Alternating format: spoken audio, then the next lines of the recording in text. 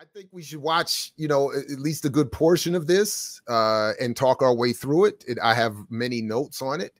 But I think it's quite revealing. Now, again, this is not personal for me against Roland Martin or the Brother Hope, Jay, what's his name? Where's my notes? Hope, Brother something. Hope for now. Well, we'll get to it. Yeah, he's got a last name. I forget what it is. His group is called Hope something. Hope something. Hope. Yeah, we'll see it in a second because it's figured prominently. So it's not personal, but this is, I think, part of what leads us to the confusing economic analyses that people end up with and that continue to inhibit, I think, our broader, analytical ability and movements. But let's just.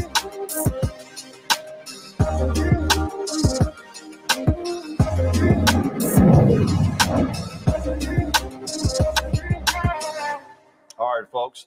Of course, welcome to our marketplace segment, sponsored by Nextdoor. This is where we. Okay, so let's just stop right there because he says it real quick. He says it real quick, and it shows up on the screen real quick, and then they move on. And as he starts to announce that this is the segment where they teach us how to do business and financial literacy. So I need to stop it there real quick. So sponsored by Nextdoor. So I was like, what? Honestly, I'm late to this. So I was like, what is Nextdoor? All right. Oh, you don't know what Nextdoor is? Oh, I did not know Nextdoor. I did not know Nextdoor. So it's like social media. It's like social media for homeowners. Right. So people will have to forgive me for not having a smoother platform to work with here, being able to share more than one thing. But yes, it is specifically, and I have it written down here, Nextdoor, which was founded in 2008 and premiered stateside in October of 2011, is currently available in 11 countries across the globe. A location-based app. Users that sign up are required to submit their real names and street addresses, minus exact house number if users prefer extra privacy, and assigned to a neighborhood group based on that information. The company plans to go public. They just announced they've gone public in let's see, I believe this is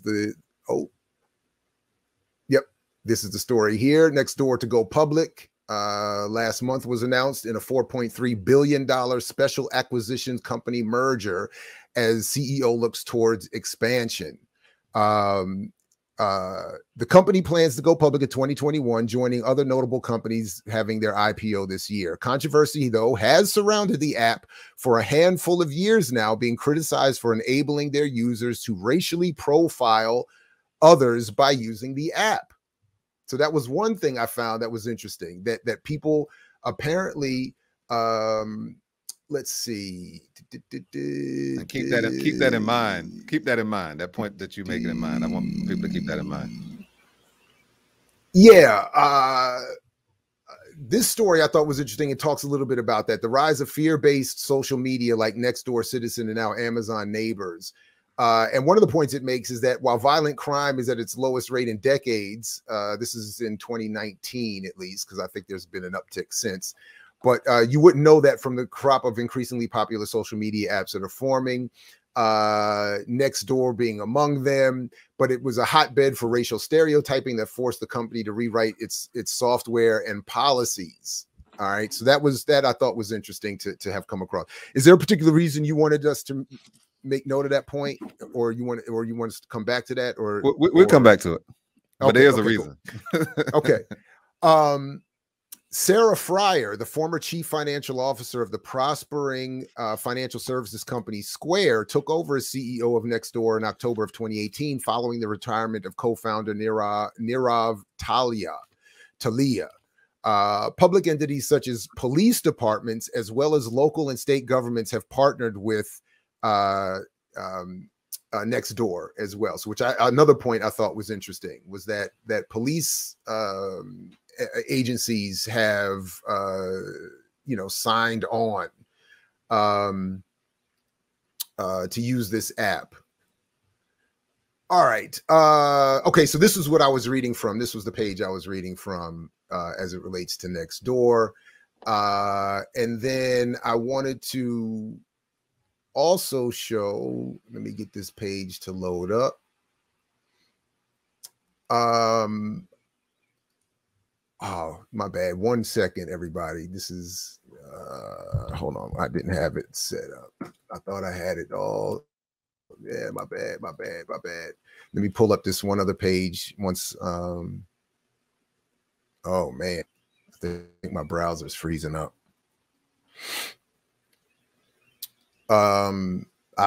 Give me a second. Give me 1 second, because I do want to pull this up. Dang, I thought I had it all set up. I keep doing that. All right, here we go.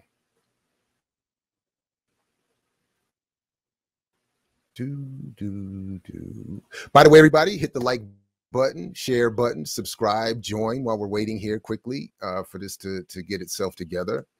Because shout out to the birds in the background over there. Yeah, like, share, subscribe, join. You hear the birds? You hear the birds? Yeah, my tree-lined streets. Yeah, man. The mean streets of Columbia that you were showing us earlier. I'm trying to tell you, man, people, you know, they don't know. Well, you know, I don't live over there anymore. You know what I mean? You know, right? Of course, you moved up to the east side. I'm in a little bit of a to the west side. That was the east side. We moved. Because all the black people usually in the east side, at least around here in these parts, the southeast side. Well, that's what it was. That was the east side. That's what I'm saying. That neighborhood was the east side. The east side boys. So you like Little John and the east side boys. It's just like that. It's just like that. We are. It is just like that. All right. So this is what I wanted to get to here, and let's see. All right, because this is the team at Next Door. All right, this is you know, these are the folks that put together. This is the new CEO. One story I saw heralded her as the wealthiest woman in Ireland, I think was what they were saying, or the most, something like that, or to come out of Ireland, something like that. But here we go. Keep scrolling down, and here we go. A Next Door partner is John Hope Bryant. Okay, that's his full name. CEO of Operation Hope Inc., which we will come back to shortly. But I just wanted to sort of situate us right off the top, because Roland Martin he said it quick, and the thing showed up on the screen quick, that Next Door was sponsoring. That segment is sponsored. This financial literacy, whereas he's going to say we got to teach people how to, you know, all right. This is the team, and John Hope Bryant is one member of this team. Okay, so just as we're keeping things in mind, you know, that's just among them. So let's come back to the video here and pick up where we left off. Of course, focus on Black-owned businesses every single week. And so normally we have the stinger. We'll play that before our next segment. And so there's some news that came out. Will Smith and Jay-Z. It was announced they were investing $165 million into a company that deals with homes, a deal for renters. But what was interesting about that is that a lot of people on social media took to social media, and they were highly critical of this decision, and sort of shook my head and said, well, why? What's the deal here?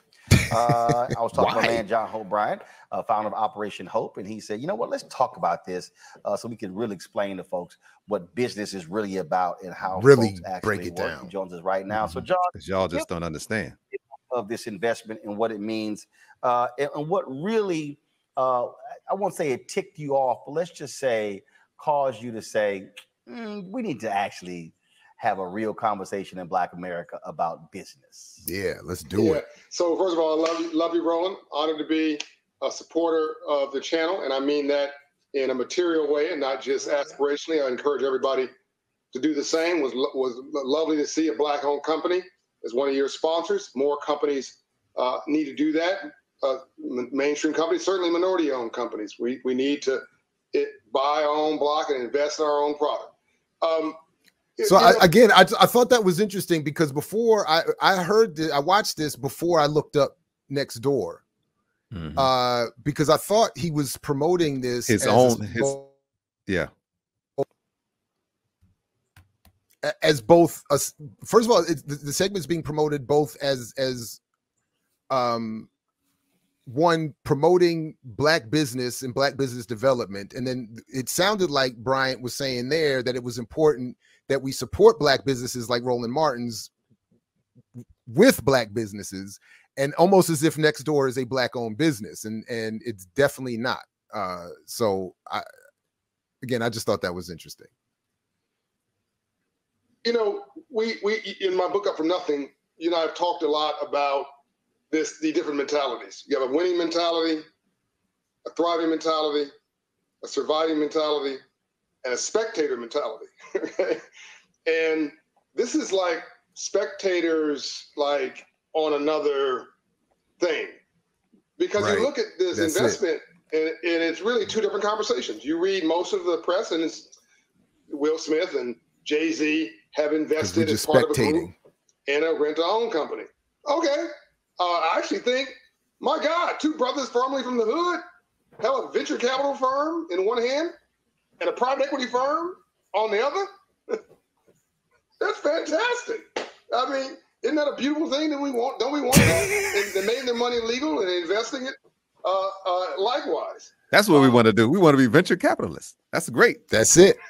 Folks on Twitter, at least where I saw, including a very notable person who I think is a historian par excellence, but maybe we need to talk about financial literacy a little bit. Went in on Will and Jay-Z, and I can't figure out why. It's, first of all, I guess people were upset this was a white-owned company. Well, there it never is. said they were anything other. They never said they were here to save Black He's talking about Landis. It's a rent-to-own company, right? And they're, it appears, trying to do affordable housing for low-income people. There was an immediate assumption that this was a scam, that poor people are going to be, and poor Black people are going to be abused. So you have this discussion in Black America that's very, actually, cynical. And then if you look at all the rest of the press, I'm encouraging everybody to watching this, don't trust me, do your own search. The rest of the press is just pretty straight ahead. Couple of things, Roland. First of all, it wasn't just this is not Will and Jay putting in $165 million, as has been reported by our folks. They were part of an investment group. Right. Number two, there's no bad reputation. And by the way, I think this company probably took a page out of one of my books for a company that I own that does something similar to what he's talking about. And I'm saying, as somebody who actually should be a little aggrieved by it, bravo. I'm happy that he got the investment and he's doing this thing if it helps our people. Now, if they are found to be scamsters, if this company is found to be illegitimate, we should be all over them like a cheap suit. But at the moment, it's just the perception that this company was doing rent to own, and that somehow Jay-Z and so I would just want to just quickly say there, and I think I'm having a connection issue for some unbelievably unknown reason, but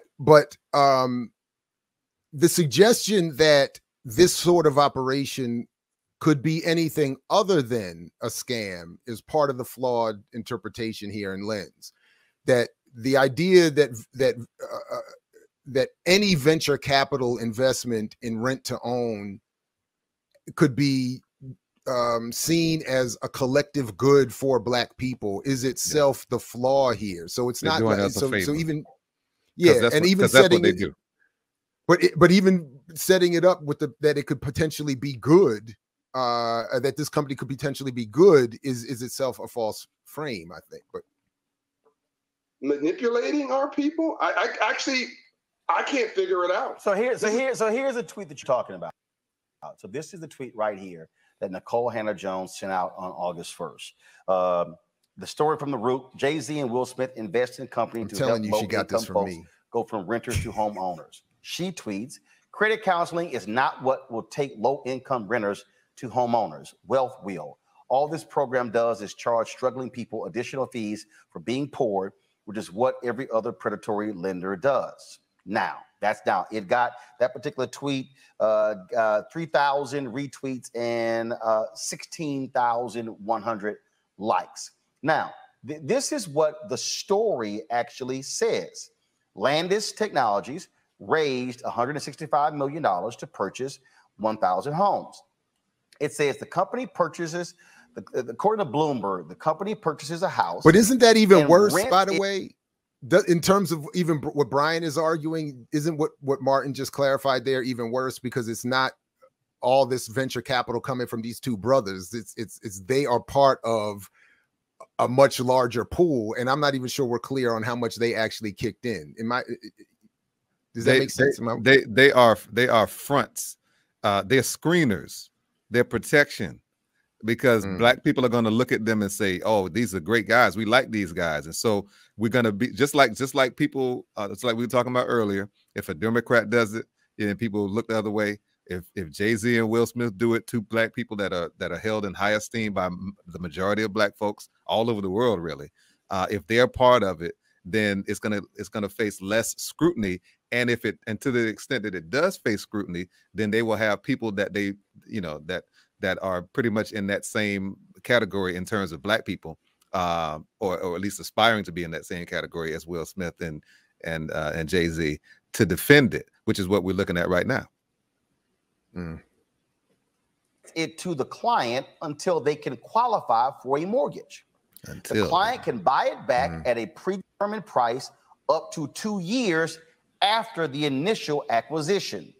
As part of its service, Landis provides coaching for clients on how to manage their finances to improve their credit and save the amount they need for a down payment.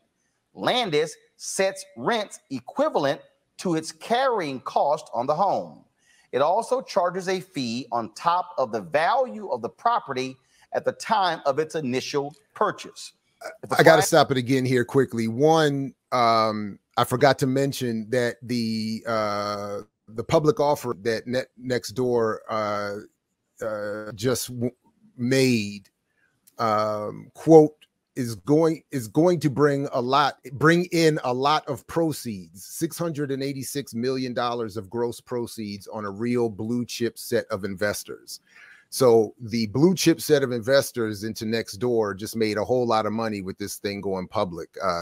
And by blue chip, they don't mean the retail investors, like who would comprise mostly be comprised, which would be the group in which most Black and regular other so-called investors would be. The retail side. They're not blue chip. They don't have the however hundreds of thousands of stock or whatever. They just have a small piece, get a small piece. But the blue chippers made a bundle off of that. And the other thing is that having watched this happen with my own mother, the process they're describing here is a scam of reverse mortgaging, where for the promise of we'll cover, we'll give you the value of the property up front, which is not even happening here.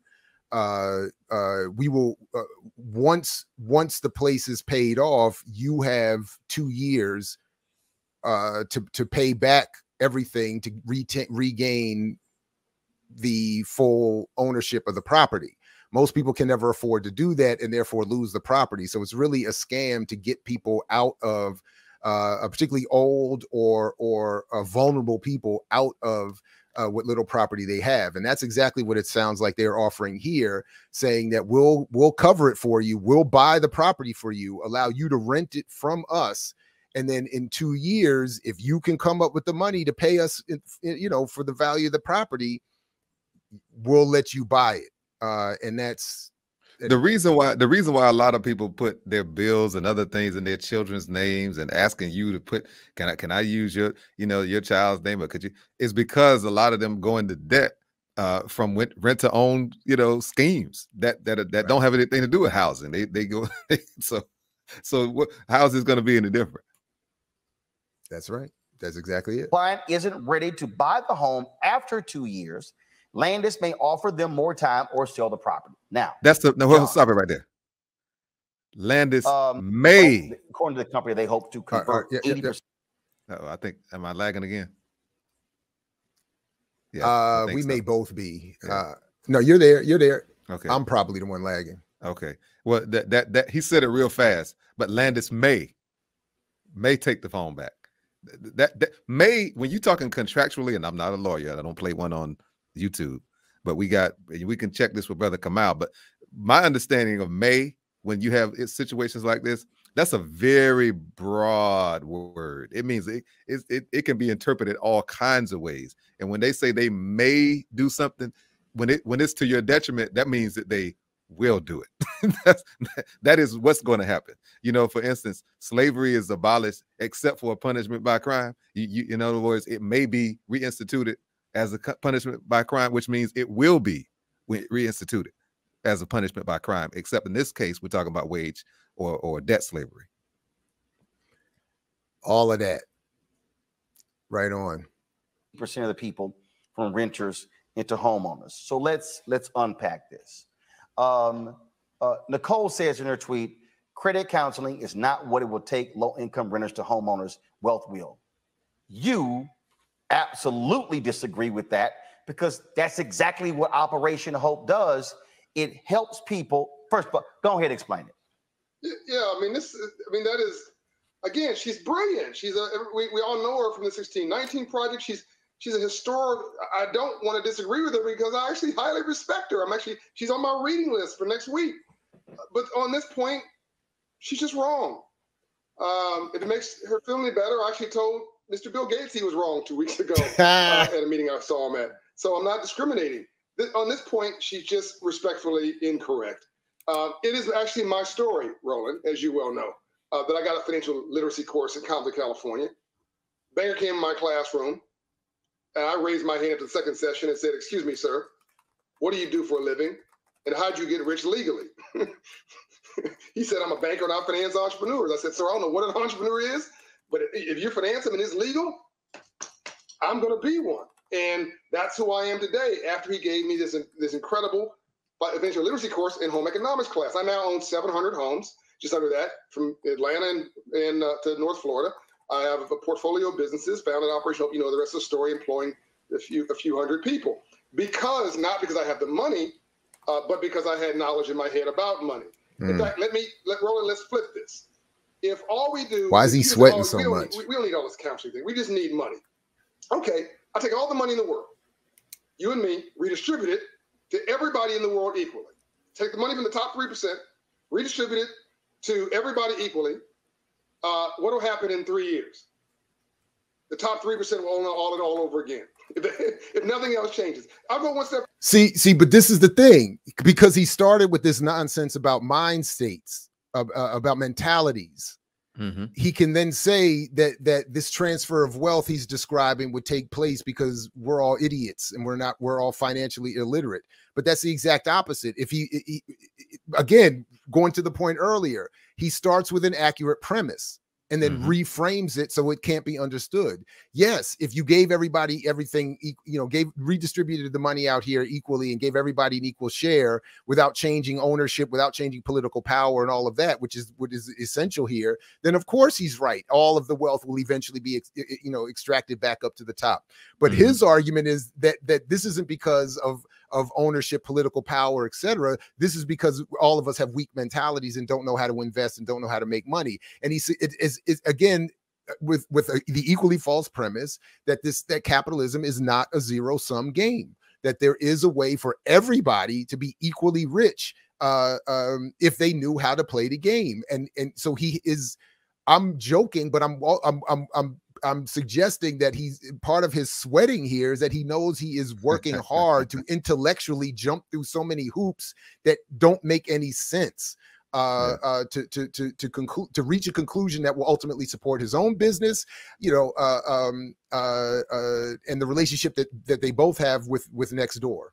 So, well, when you buck dancing, it tends to be quite taxing. What y'all were just talking about the other day, Prince George's County, right? So-called the wealthiest enclave of Negroes in the world, really, at this particular point. I think so, yeah. And has been, we may recall, ladies and gentlemen, sisters and brothers, let's go back to 2008-09. A lot of well-educated Black folks in Prince George's County. A lot of people who manage their portfolios well. Many people have money in the stock market. All of that, good government jobs. Nice big $300,000-$400,000 at the time homes, which are probably almost have definitely appreciated over this time. Many of those Black people lost their homes. Why did they lose their home? Because they had subprime loans, and they didn't realize that you know, they were going to be they could be subject to getting their homes taken away from them. Many of them, disproportionately, were Black folk out there, well educated, financially literate, and all of that. And because of the system that we live in, they lost their homes. I want you to hold that. Well, we'll come back to that and restate that a little bit more in just a second, because he encourages step further. a reminder of that. You stop and see a homeless guy on the side of the road. You want to help them because you won the lottery. All you do is give him $1 million because you're got goodness in your heart. That's all you do. He'll be broke in 6 months because nothing changes here. Nothing's going to change here. That's it. Wealth is a mindset. He got a homeless mentality. That's why he's homeless. Getting paid, getting that paper, getting that dollar. Want to make that money, which we are unfortunately as Black people overly obsessed with, and building wealth, which is what you do in your sleep. Financial literacy helps you understand that. It also, the last debate we had on your great program, this debate about home ownership, where folks say, oh, Black people, we don't own the home, the bank does. What are you talking about, right? No, the bank owns the debt. They only own a home if you default. You get the appreciation, the depreciation, which is good for your taxes. You get the write-off on every mortgage payment. We can go on and on and on. This is just a lack of understanding. Then there's good debt and bad debt, as we talked about before. So financial literacy is the one thing. All right. So there again, this segment claims it's going to teach Black people about Black business and quote unquote financial literacy. And he just expressed a wildly poorly framed myth. So yes, again, he starts with an accurate premise. I, as a homeowner, am able to do things beyond, it is an oversimplification to simply say the bank owns my home and that I can do nothing. But it is an equally or a more oversimplification for him to argue that as a homeowner, I could do things with appreciation and depreciation that will in some way not only radically change my own already existing class position, but this is the crux, that would help others in my community do the same. That somehow my ownership of a home or his ownership of 700 is somehow something that can be replicated and be used to the good of the entire community. It is also wildly inaccurate and misstates the power in home ownership, depending on what home you own, where you own it, what race you are when you own it, and what the racial designation of your neighborhood. All of that has, you know, so to the point that you raised, and forgive me, everybody, for having to switch it out like this, but just as a quick reminder, just one example from 2014, reminding of what happened in that last financial crisis, the crisis in Black home ownership.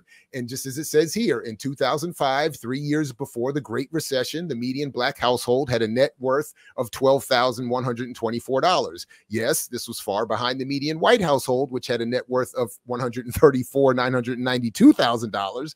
But it was a huge improvement from previous decades in which housing discrimination made wealth accumulation difficult, not impossible, But by the official end of the recession in 2009, median household net worth for Blacks had fallen to $5,677, less than half. A generation's worth of hard work and progress wiped out. The number for whites, by comparison, went down to 113,149. Overall, from 2007 to 2010, wealth for Blacks declined by an average of 31%, home equity by an average of 28%, and retirement savings by an average of 35%. All right, so again, to suggest, as he does in this video, that real estate prices will only ever go up is misleading, because it suggests that there won't be another crisis, and as I've been covering here repeatedly, we're headed towards one, and all the numbers show that it's going to be worse than what happened in 2008. But then it also is a suggestion that even if without a recession, as the work of so many others, Diedrich Muhammad, Derek Hamilton, and many others have pointed out, that home ownership the fairness and accuracy in reporting. All of these people for years have pointed out home ownership does not equate to wealth for Black people. And outside of a recession that we just discussed here, involves everything from, as I just said a moment ago, the fact of Blackness reduces the value in home. The fact of Blackness of a neighborhood reduces the value of a home. The absence of capital from inheritance or banks. All of this inhibits home ownership, and then the value of those homes once home ownership is acquired. So for him to suggest, oh, and then lastly, the reason these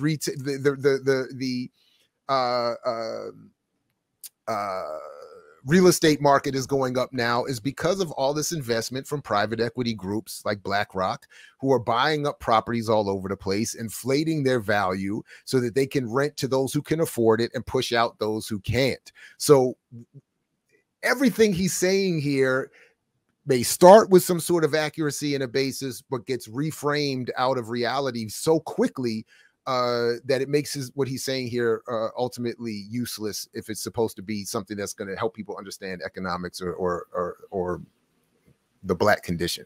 Well, anyway, to your point, the people who are being pushed out of the cities like DC and others own their home, to his point, and they're still getting pushed out of the homes that they supposedly own that the bank doesn't. Who pushes them out?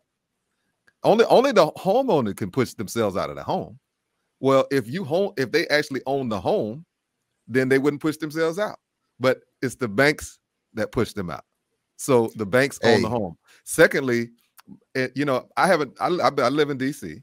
The price of my home has gone up 20%. The value of my home has gone up 20% in the past 5 years.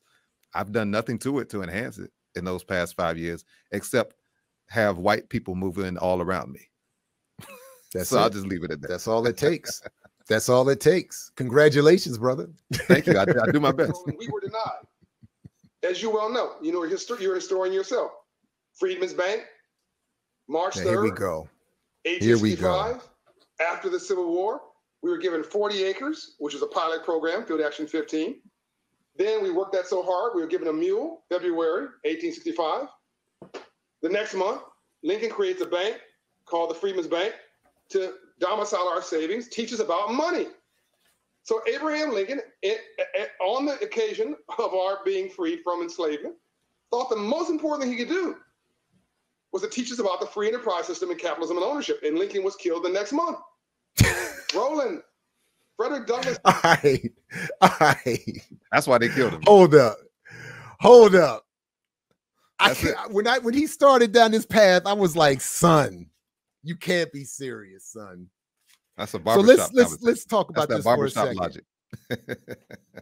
So my buddy, my ace, Marissa Baradaran, even though she might have forgotten that friendship temporarily.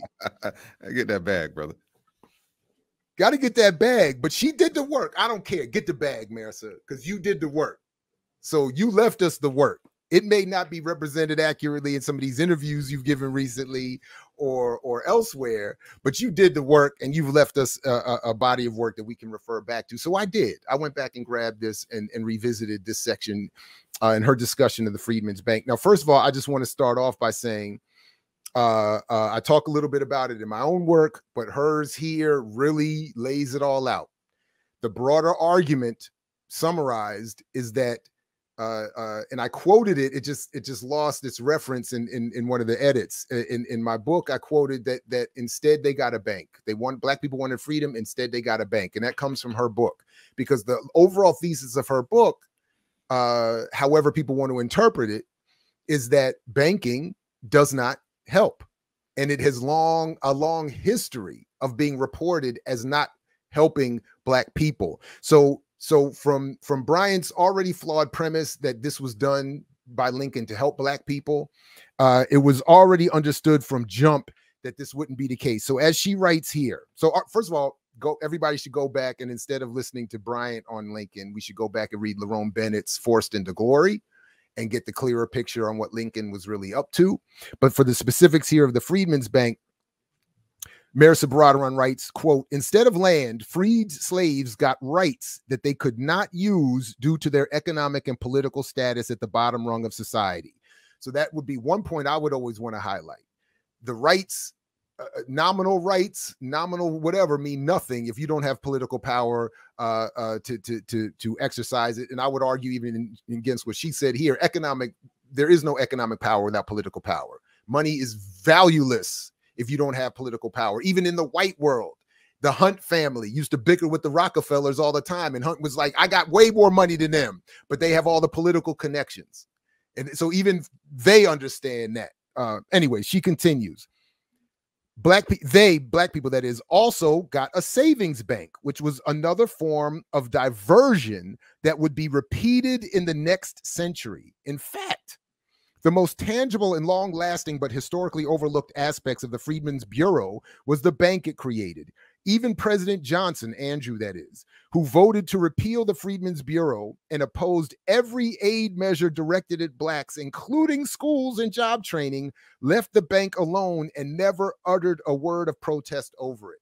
So Johnson, who was often credited or discredited for coming in after Lincoln and reversing all the good that Lincoln had done, maintained the first thing Lincoln did here in terms of the Freedmen's Bank, because everybody understood that this is not a path to help anyone. So as Bryant just says there in the video, Lincoln wanted to teach black people financial literacy and the value and the wonders of capitalism and banking to help them mature and blah, blah, blah, blah, blah. That was part of the mythology that Baratheron talks explicitly about going back in her work here. So first of all, she quotes Du Bois as saying that the Freedmen's Bank not only ruined thousands of colored men, but taught to thousands more a lesson of distrust, which it will take them years to unlearn, end quote. As if I think that I would disagree with Du Bois on that. I don't think that's something that should be unlearned. A healthful distrust is necessary. She continues, and I'm just skimming for the sake of time and summarizing here, but she continues talking about the Freedmen's Bureau Bank, that the purpose of a savings bank, again, not an investment bank, which is where banks make money that they can return to their investors. A savings bank doesn't do that. It's just, it was designed specifically for whites and others to just teach the basics of banking, the basics of capitalism, and in this case, specifically to tell black people to be used as a diversion to keep black people from organizing politically and thinking that they could save some money and buy land, which had already been promised and granted to whites. Right. Politically, they gave the land to whites and then told black people, you save your money and then maybe you can buy that land from them. Yeah. That is a core feature she describes in detail in this book. So the purpose of the savings bank was to hold money instead of growing it through lending. The charter of the Freedmen's Bank was almost a copy of the New York City Savings Bank charter. These banks were usually charitable institutions meant to teach working men the lessons of thrift, industry, and care for the future, end quote. That's what they're there for. So he's saying the same thing. We're going to teach you what we're going to tell you. We're teaching you thrift and industry and care for the future. And all we're doing is making sure you can never advance. By definition of the project, you can never advance, certainly collectively, because as what she says here, she describes that, she says ultimately the Freedmen's Bureau Bank was ultimately nothing more than a magnificently constructed, highly regarded, and heavily advertised piggy bank. That's what the Freedmen's Bureau Bank was. Okay, continuing quickly. The charter of the bank also made clear that its purpose was to safeguard deposits and invest them in low-risk treasury notes and other U.S. securities. That was the initial point of the bank. But what happened to the bank, just very quickly, what happened to the bank is it was taken over by some scandalous folks who used their relationship with Congress to change the bank from a savings bank to an investment or a speculative bank, and to create the wealth for its owners not the people who had invested. That is the black people who were deposited with little savings they had, with few pennies they had, through quote unquote productive use, put it into productive use through lending. The Freedmen's Bank was purposefully set up as a savings bank, a teaching institution rooted in a paternalistic and condescending mission of instructing blacks in the way of thrift and capitalism. But the bank left out the most important part of capitalism, the part where capital is able to grow and multiply through credit. By not lending to depositors, the Freedmen's Bank was counterfeit capitalism from its inception. By not lending to depositors. So you put your money in the bank, black people, and you can't even get money out of your own bank because they took the money and gave it to their investment friends and the investment banks so that they can take your money. Invested in the railroads, right? Created a railroad company, invested in railroads, lost the money, brought in Frederick Douglass, tries to save it, and then he ends up going to Congress and said it has to be shut down because you all let it get taken over. You didn't protect it, and you turned it over to have done to it what was done. But there's an important point that Baradaran makes here about what was done that is so perfectly relevant to what Bryant is doing. Because remember, as I just argued, Bryant is indirectly supporting the growth through mythology of this housing bubble by saying real estate only ever goes up. He just literally ignored what happened. He literally just ignored like what twice happened. In the last 15 years. Thank you. All right, right. But so she says here, long story short, Baradaran continues, without their knowledge or consent, the freedmen's deposits were being used to finance what was essentially the first post-war, that is post-Civil War asset bubble, that is an investment in railroads. Meanwhile, the well-meaning Freedmen's Bureau and bank officials were providing financial education to freedmen on the importance of thrift and avoiding all gambling and speculation. So while black people are being told, again, it's the same thing. Black people, stop being irresponsible. Stop spending on this. Save your money. Invest. Buy real estate. Don't get into speculative con games. Meanwhile, that's all that these people are doing. And I haven't even, you know what, I didn't, maybe I didn't even think of it this way. Maybe I'll do this for another discussion or a part two. But next door, by going public, I'm wondering to what extent it opens itself up to the speculative investment of Wall Street. I mean, that's part of the game. So I'm assuming there would have to be some speculative investment in this area of the economy, this app, social neighborhood area of the economy, and it too could collapse. By the way, I don't know. I don't know the details of the Landis Corporation that they're ultimately talking about here with the rent to own thing, but it's a similar kind of thing. The propaganda is today telling poor black people to be thrifty, responsible, get into programs for financial literacy and rent to own programs that are boosting this housing bubble that is sure to collapse. And even if it doesn't, even when it doesn't, is sure, it has been proven historically repeatedly to not benefit black people, even individually, much less collectively, just because of the anti-blackness involved in the value of these properties. So she goes on, so successful were the returns on speculation after 1867 that the bank initiated a propaganda campaign to draw out more deposits. So what did they do? Just like we've been saying with crypto, with this stuff, they send out more people, more ads, more promotion, more celebrity. Get out there and invest your money, buy crypto, get a house, and you'll be good. And then I'll stop here with Baradaran, but she says here, within a few years, that is within a few weeks, the bank stores were shut down. She's talking about the demise after Douglas's failed attempt to save it. Once he realized what had happened, he realized that all the money was being speculatively gambled away. Within a few weeks, the bank's doors were shut for good on June 29th, 1874, leaving 61,131 depositors without access to nearly $3 million in deposits. More than half of accumulated black wealth disappeared through the mismanagement of the Freedmen's Savings Bank. So just like these parallels we just showed with the housing, half of the black wealth got wiped out through scandalous, shady investment and speculation, and that's in a new way what Bryant and Roland Martin are promoting here. And those were black people who were educated. That's and right. Most of whom were financially literate and did all of the things that they were supposed to do, thrift and all of that. You know, and of course they used back in the Freedmen's Bureau days and the Freedmen's Bank days, they used a very popular black person, Frederick Douglass, and now they're using a very popular black person, two popular black people, you know, Jay-Z and Will Smith. And unlike those two, though, Douglass was way more invested in the community, and certainly much more knowledgeable about how things worked. And I wanted to peep something real quick that he said, because he started out quickly. Frederick Douglass. I'm sorry, but quickly, Frederick Douglass got in thinking he was helping, and once he realized the scam, got out.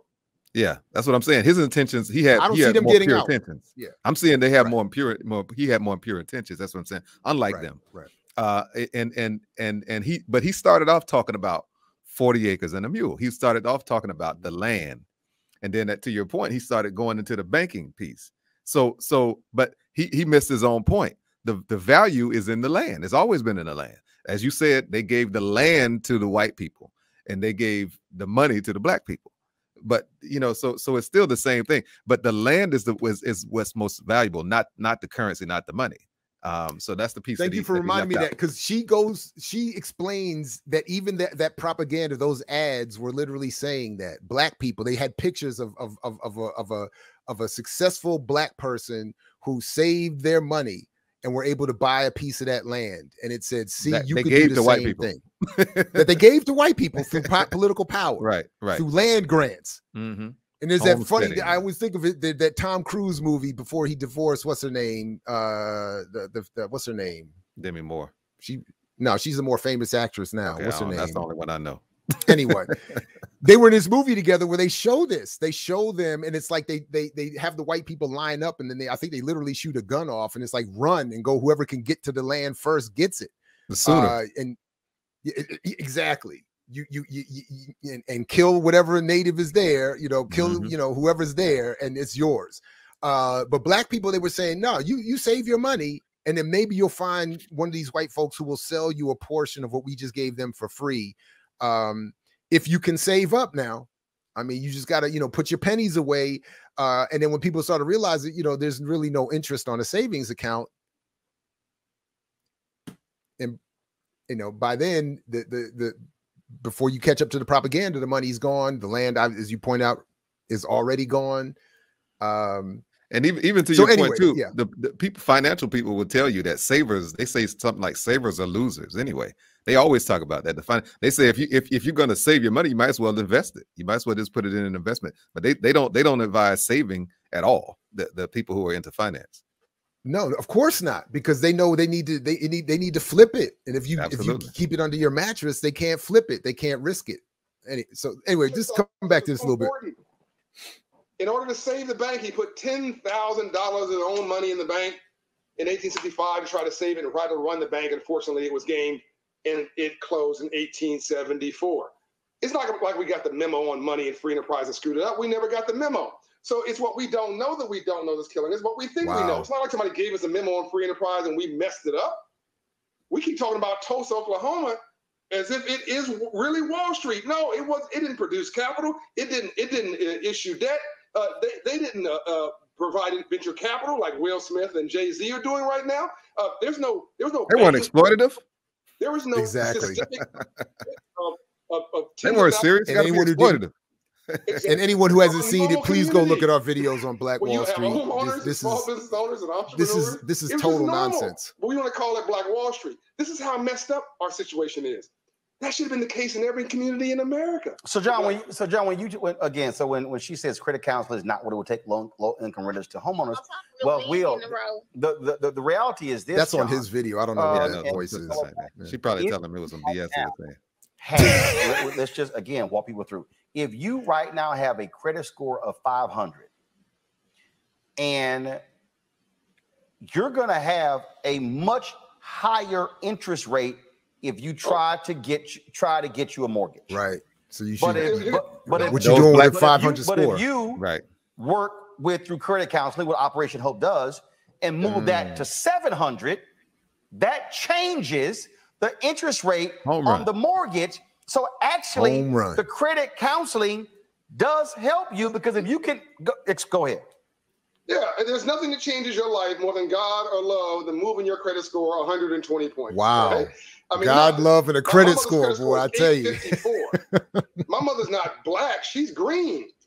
My mother worked an hourly job. So not only was that tweet by her incorrect about my life, which I just mentioned, hundreds of studies have already disproven that. Hourly job. She'll never be green to them. 7 homes. 7. Because her credit score is to a point where she cannot be. If you have a credit score of 800, even 750, no one's going to tell you no for anything. That's By the way, all of the hold up. I don't want to put too much of my business out there. I know personally for a fact that is false. I'm saying pretty much any black person who has a over 700 score will tell you that that's false. Again, the black people who got turned down for an iPhone with a 750 plus score, never mind a home. That is false. Anyway, sorry. Go ahead. Asa Hilliard related, the late great Asa Hilliard related a story years ago about how he and a bunch of other PhDs were trying to go and get money from a bank to start schools, and they all had started school, and they all had A1 credit, all of them A1 credit. They couldn't get it. That's all. It's just false. Now, if you wanted to go get a car, or something like that, you could. Sure. Yeah. Sure. Yeah. I mean, in fact, the one of the famous spots around here, I'm sure you know about it. Your job is your credit. Your job is your credit. Hey, look, bro, check it out. I actually went there and got a car one time, bro. They wanted to charge me 25% interest. They wanted to charge me 25% interest. Brother, if you just go get your credit counseling and get that number up to 800, that's your fault. You don't have an 800 plus credit score. That's clear. That's your fault. No, because you don't have the right mentality. I did have one. But you don't have that right mentality. You're a spectator, brother. You're a spectator. You see a check casher next to a payday loan lender, next to a rental-owned store, next to a title lender, next to a liquor store and a pawn shop.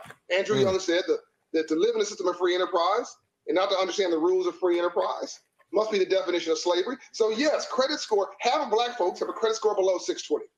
Fact, half of us. So while we think the bank may be discriminating against us on race, and maybe they are, maybe the likelihood they don't even need to go that far. Your credit score does not allow you to buy a home at a prime rate. It's credit score, man. You can get a homeboy shopping network mortgage, as you're saying, so our African ancestors, that was the issue. The low credit rating. They didn't have any credit. That was the problem. Will make your wallets explode. But if you can get your credit score rolling up to 680 through Operation Hope coaching, which raises credit scores 54 points in 6 months, 120 points in 24 months, you get your credit score up to 680. Your mortgage goes down, I don't know, probably 7% in the current environment. You get your credit score up to 710, the mortgage is 3%. That's like them giving you money. So again, the person listening.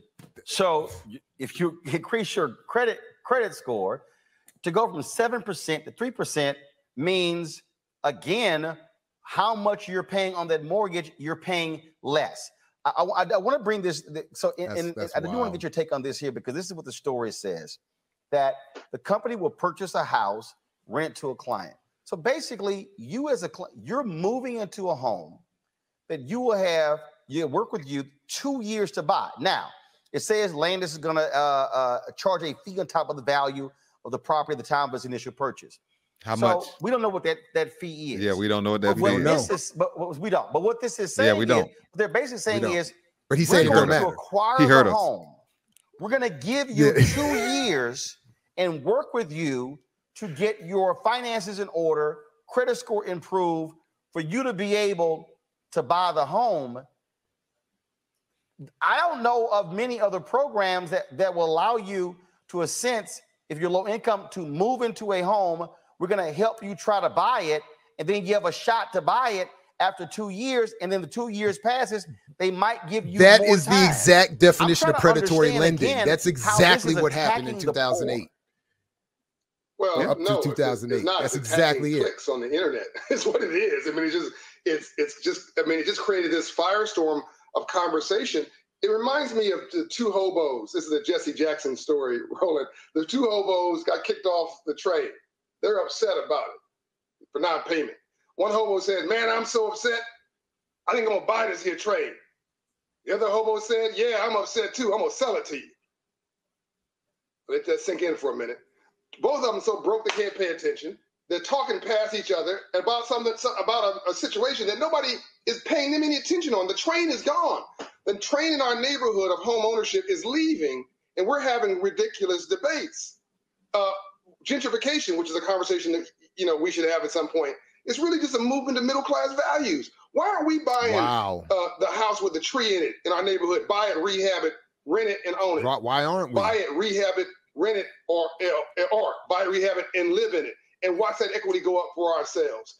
That's a whole nother conversation. But real estate values are doing nothing but going up, and that's been the case since the beginning of time. So put that issue aside for a moment. To your point, the answer is yes. Back in the days of it's a very unique program, and I'm talking about somebody. Theoretically, Roland, I'm their competitor. I'm sorry. Theoretically, they're my competitor. Theoretically, I could say that capital should have gone to me. I'm the largest in the country as a minority. Went to this company through two notable investors. I'm not saying that, Roland. I'm saying this. He's applauding his competitor. We need as many business model is being promoted in the same way as possible, as long as it's honorable, ethical. It's done in complete plain sight. This seems to be very transparent. I actually don't know many programs that does this. I would have done it differently. I would have. He just said we don't know what the fee is that they charge. How is that transparent? The services have been more transparent. Is a credit counseling free? Mine is, and all that kind of stuff. But I do like they do say, Roland, it's all up front. Here's what the price of the house is going to be. Here's what the fee is that we're going to charge you up front. What is the fee? Here's what the predetermined purchase price is going to be 2 years after. And if you need more time, we'll give you more time. Now, that's not if you don't like the I didn't deal, they say that. They said that. He just deal. added. I thought it been 2 years. But from what this is saying, then they say that the rent will be based on their carrying Maybe it said they may give There's you an assumption here that's going to be also at market. In other words, the rents will be at market rate. But if it's not at market rate and you're getting a bad deal, leave. Sure, just leave. After you paid 2 years. Yeah. Sounds pretty basic to me. Sounds pretty basic. Bryant, founder of Operation. No. Pretty basic. Keep playing it. Keep playing it. This is what I was going to get to earlier. Oh, my bad. Hold up. I shut it down. Hold up. Yeah. I thought that was it. You got to see this. I'll bring it back up. I'll bring it back up. Hold on a second. It's coming. I should have told you ahead of time, but I think it's all good.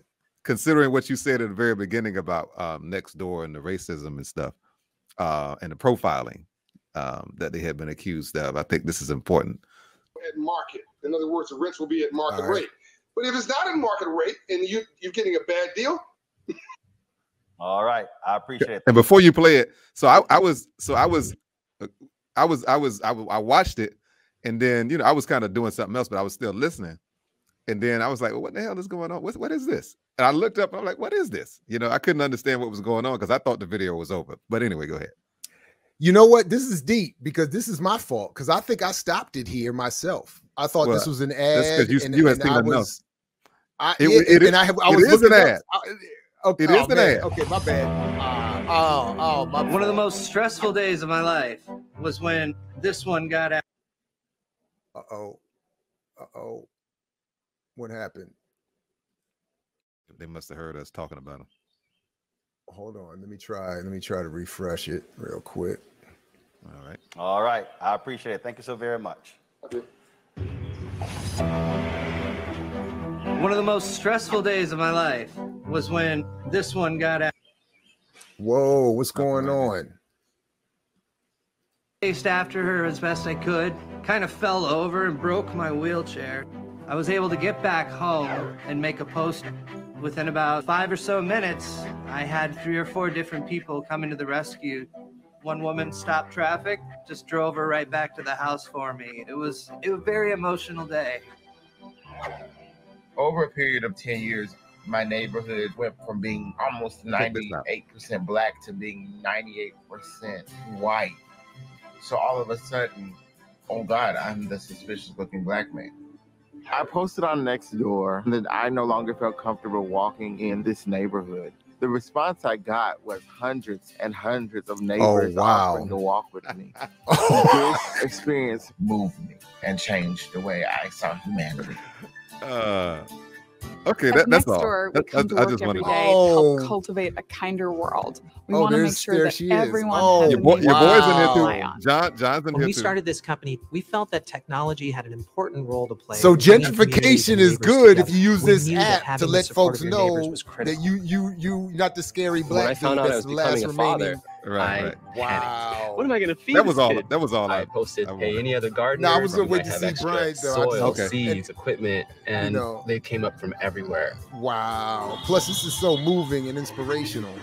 As human beings, we want a sense of safety and anything that gives us that sense of connection. You drive through a neighborhood and you see houses and bricks, but really what you have is people, business owners, and entrepreneurs. We know that the locals are what. All right, business owners and entrepreneurs. So, but that's perfect because the one other piece that I had from this was, this is Operation Hope. This is his business's website, and their mission statement. Our focus is financial dignity and inclusion. We equip young people and adults with the financial tools and education to secure a better future. No, but inclusion. I just thought it was interesting. For white folks to walk with us in the neighborhood. A whole bunch of gang of white folks walking with us. Says we want inclusion. The white folks that now I've been gentrified. I'm the only one. It was 98% black, but I'm happy now because I'm the only one in my neighborhood. I'm the only one you're nothing but a house nigga. Well, but these are his partners. This is who this black company that is teaching black financial literacy and uplift is partnered with. Absolutely. Look at the names, and what he says. If you read a little bit farther, what he's saying is the Miami Dolphins. These are the people that Harley Davidson, who invest in his company and help him. No. He did that all because he was financially literate, brother. That's how. Oh, that's right. I'm sorry. Thank you for the clarification. No, don't be trying to take away from that, brother. See, that's the problem. We tear each other down, brother.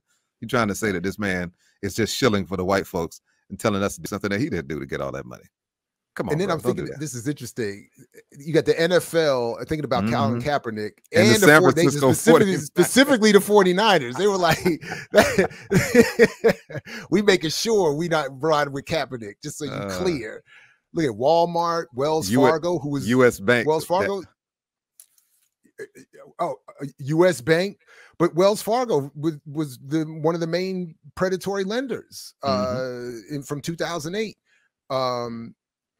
The board of directors, this is just, of course, you got Andy Young, like the anti-Dr. King civil rights leader. Ever since, man. Quoting King, of course. Yeah. And then you got, of course, Bryant, who I guess makes it black owned, but maybe. Black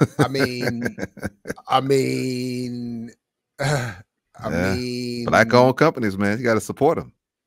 All these black folks. All right. But you know like a relative. Is it his sister? Maybe, probably. Yeah. Oh man. Oh wow. I'm just like, this is black excellence. I was like, man, and that's how they, But he's on. Go ahead. He's on the board of Nextdoor, as you pointed out. But do you know when he became? Do you know when he became a member of the board? I don't know. The company that had been accused of racial profiling, they brought him on in October of 2020. Stop playing. So he's brand new like that? Brand new. No shit. So right on time. We partner with financial institutions, corporations, and municipal agencies and community organizations to deliver hope inside our award-winning model of community uplift that has allowed us to scale and sustainably package and deliver financial dignity and economic empowerment programming in communities around the country at no cost to the client. The client experience at Hope Inside is rooted in empowerment, the personalized one-on-one coaching. So in other words, those companies we just highlighted fund him to give this brand of financial literacy and counseling to the very people that either owe debts to the people who are funding him, or who they hope will eventually owe debt to the people who are funding him. And then he can go on to Roland Martin and talk about Black media and Black empowerment and Black financial literacy and Black home. And totally distort the history, as I think we've outlined here fairly well. Anyway, that video, is just tragic to me. But exemplifies in one instance so much of the mythology that continues to permeate these discussions, and I think wildly limit where we can go and what we think we can do and what we should be doing. So that's it. That's all I had, man. That concludes my portion of today's discussion. I'm gonna give you a chance to respond. I'm gonna definitely risk looking at this chat real quick. Yeah, look at the chat and see if we got anything. Let's entertain it. I don't have questions. Yeah, I don't have much to add other than let's see what the chat has to say. Yeah, he even had a Black dude named Mandela. Yeah. No, I saw that. I saw that. I just was not. I was just trying to let the aesthetics wash over everyone naturally. John Hope Bryant is green on his mother's side. That's funny. That's funny. A veritable rogues gallery of corporations. Yeah, man. I mean, so yeah, Wells Fargo. That's what I'm saying. That's what I'm saying. Primary. That's what I'm saying. U.S.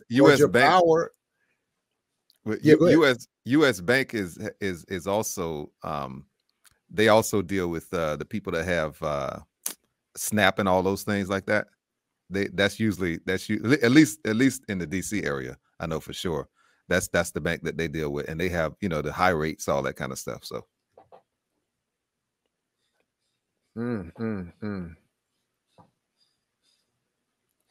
What are they entrepreneuring? Yeah, right. He's an entrepreneur, but he's got all those corporate backers. Yeah.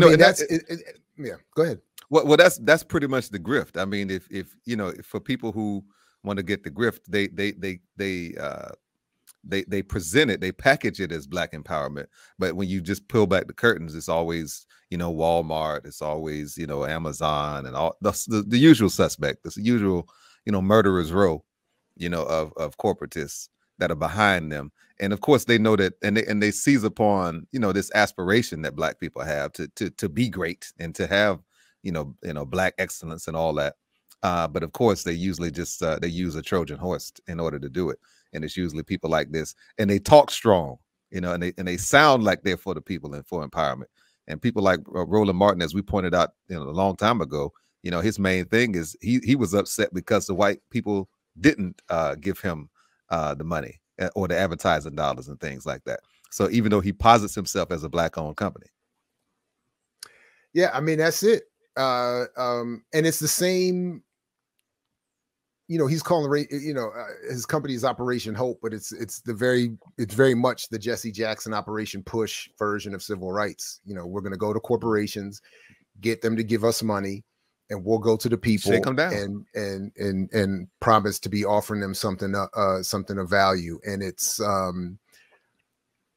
pretty gross. So hobos. Anyway.